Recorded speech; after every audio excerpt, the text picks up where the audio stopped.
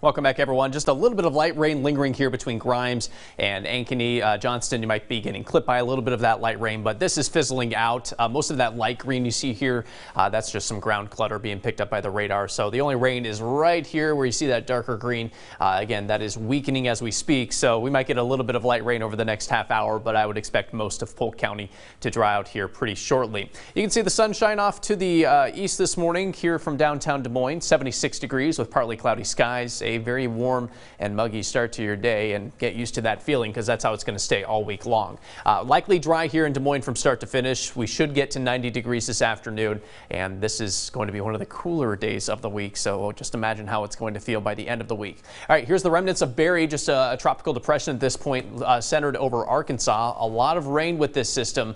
This is going to move north and then take a jog to the east, so that's one system we're monitoring. The second one is this cold front in the Dakotas. That's going to approach northern Iowa tonight through tomorrow. So as those collide over Iowa, we'll have some spotty showers and storms here and there across Iowa today, tomorrow, and even on Wednesday morning, but not widespread rain expected, especially here in central Iowa. We're kind of in the dry zone while others around us get the rain that we could use. So through this afternoon, clouds, especially in southeast Iowa, maybe partly cloudy, we'll call it. Probably more sunshine than cloud cover here in central Iowa today, so a good cool day ahead of us. Overnight tonight through tomorrow morning, a handful of storms possible in northwest Iowa. Those should be pretty isolated, so most of us avoid that. And then tomorrow afternoon, there's at least a chance for a few storms in central Iowa. 20% chance for Des Moines, and that may be our best chance at rain this entire week. So if your lawn needs it, like I know mine does, cross your fingers that happens on Tuesday afternoon and Tuesday evening.